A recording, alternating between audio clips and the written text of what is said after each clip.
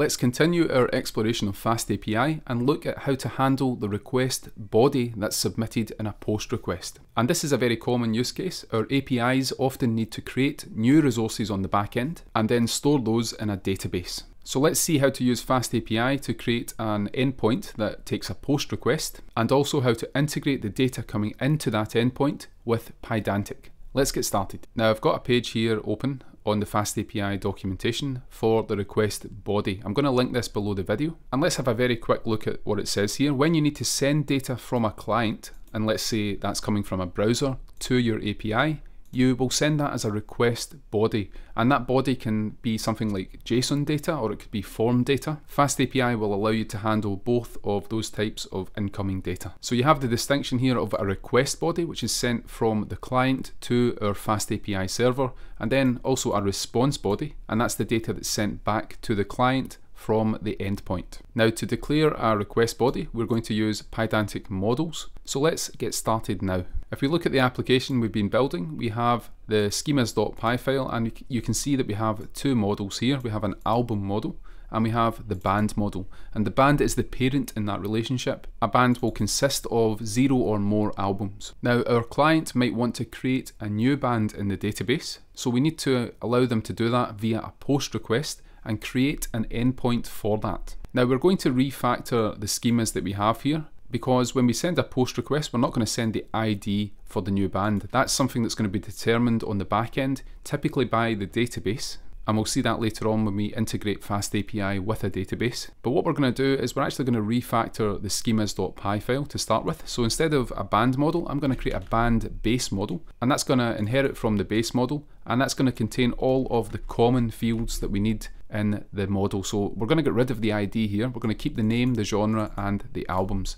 And then we're going to create two more classes below that. The first one is going to be a band create model, and this one is going to inherit from the band base that we've got above here. So this base model here, you can think of that as almost like an abstract class. It contains the common fields, and we're never going to create this in the application, but we are going to reference the subclasses of that. So we're going to create this band create class that inherits from that, and we don't need any more fields here, so we're just going to pass on that, and then we can create another class below that with the name band with ID. And actually I'm going to capitalize ID here, and again that's going to inherit from band base, and this time we define an extra field, the ID field, which is going to be an integer. So now instead of a single model with all of the fields, we have 3 models, and this allows us to get a bit more flexible with the data schema, and we don't need to pack everything into a single model. Now we need to go back to main.py and we need to refactor this. So from schemas we're going to import all of these: band base, band create, and band with ID. Now before we go on here, if you're wondering where this pattern comes from, I'm going to link to this GitHub repository below the video. This is created by the guy that made FastAPI, and it's kind of an example full stack application that uses FastAPI and Postgres. Now you can see we have some Pydantic models here. We have a user base model that contains the shared properties that are going to be inherited by all of the other classes, and then we have a user create model that inherits from that model and defines the extra fields that are needed on the creation of a new user, and also it has that ID field at the bottom here. And it also contains some other models that have the ID field as well. So this kind of base class model here, that can contain the shared properties, and that's exactly what we've done with our very simple band base schema, and then we define the classes that inherit from that. Now back to main.py, let's refactor this. We have an endpoint that's returning all of the bands. So instead of band here, we're going to return band with ID, and we need to change all of the references here. And similarly for the endpoint containing the single band by its ID, we need to return that band with an ID and refactor all of those references again. Now we have another endpoint here, we don't need to touch that one. What we're going to do now is we're going to define a new endpoint, and that's going to take this app object, but instead of a GET request, it's going to be a POST request. So let's go to the bottom of the file, and we're going to define a new decorator here, and it's going to be app.post. Now the endpoint is going to be /bands, and this is the same path that we have in the band list page here, but instead of a GET request, it's a POST request. So when the user or when the client sends a POST request, it's going to hit the function that we're about to define here. So let's create a function, async def create band, and that is going to take the request body as a parameter. So let's call the request body band data, and we're going to give it a type here of that band create model. So what we're saying here is that we expect the client to send the data that conforms to that model band create. So if we look at that model, that just inherits from band base and doesn't define any more fields. So we expect the client to send the name, the genre, and optionally some albums. And if they don't send any albums, it's going to default to the empty list. So in order to type hint the request body that's coming from the client, we can just define that parameter in our handler function and give it the correct Pydantic type, and then Pydantic and FastAPI is smart enough to actually extract that from the request body and create the model for us for our use in this function. Now interestingly, when we actually create the band, what we're going to return is we're going to return the band with the ID. So we're going to generate the ID in this function and then return the entire band with ID model that contains not only the fields that have been submitted from the client but also the auto-generated ID. So let's get started with writing the logic of this function. We're going to get the ID simply by looking at this hard-coded list. We're going to get the last element and increment that by 1. So let's create an ID here. It's going to be bands, and then we're going to index in at the very end of that list. That will give us the dictionary representing that band, and we can then get the ID from that and add 1. What we can then do is we can create a band here, and what we're going to do in order to do that is we're going to create a band with ID object, and that can contain our auto-generated ID, and then we can dump the properties of the band data model that's been passed in, and we can call the model dump function there in order to convert that to a dictionary and pass the resulting keys and values into the band with ID. So when we create the band with the ID, we just pass the ID in, and then we pass in all of the properties that have been sent from the client and verified and validated by Pydantic in order to create this model that we've called band data. Now we need to convert the band with ID to a Python dictionary and then append it to this list here. If we look at the bands list that we have, these are all dictionaries at the moment. So what we're going to do is we're going to actually call .modelDump on the resulting band with ID model. That's going to give us back the dictionary, and we can then append that to our hard-coded list of bands.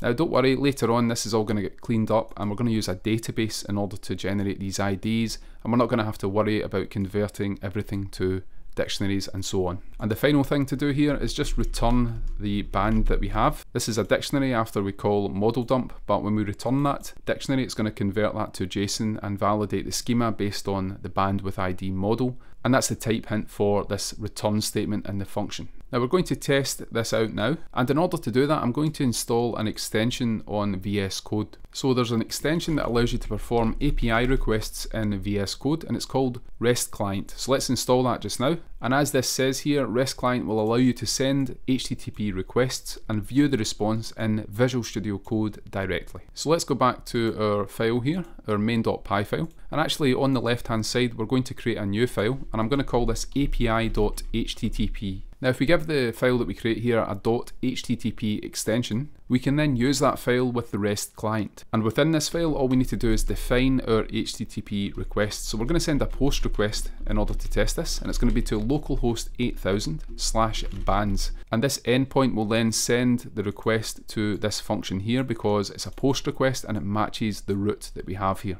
Now, as well as the endpoint, we also want to give it a bit more information. We're going to say that we're going to send JSON data, and then we can define the body of that data. So I'm going to add some data here. We're going to give the band a name of Boards of Canada and a genre of electronic. Now, how do we send the request with this client? I'm going to get rid of the sidebar, and you can see just above where we define the API request, there is this text here that says send request. This is defined by the REST client. If we click that, we're going to be able to send the request, but of course before we do that we need to actually start the server. So at the bottom here I have the virtual environment with FastAPI installed. We're going to run 𝗬𝗏𝗃 main app, and we can pass -- reload into that. That's going to start the server on port 8000, and you can see in our API function that's the port that we're using. We can then test this out, so we're going to hit send request here, and we get back the data for our new band, and you can see it contains the newly generated ID for that band, and all of the data that we actually sent is being sent back to us here as well. So that post request should have added the new band to our lists. We're going to define another request here, so we can put 3 of these hashes,